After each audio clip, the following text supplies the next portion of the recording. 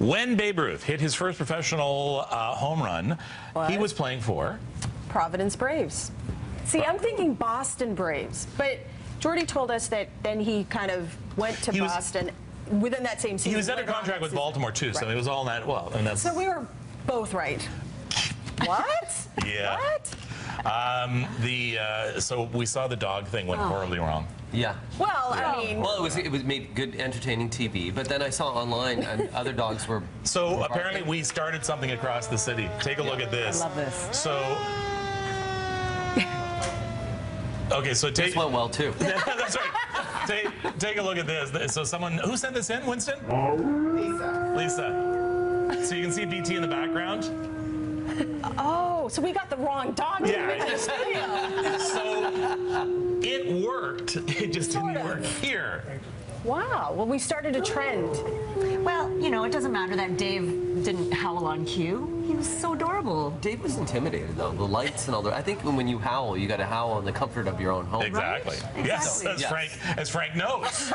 I'm a little disturbed by that. If anybody's been on his street on a Saturday night. Saturday, I do it Friday through, you know, sometimes even on a Thursday. Nothing like a good howl. You're about to take the dive too, or take the plunge, I should say. You getting a dog? Well, no. We're going to look at one. Let me just You're say getting that. a dog. You're No, so getting a dog. No, you're getting a dog. Right now, we're in deep conversation right now. In The negotiations? boys, yeah, my youngest really wants a dog. My wife is falling apart right now and leaning towards that. I am just staying on the outside of this. I had dogs growing up all my life. I support you 150%.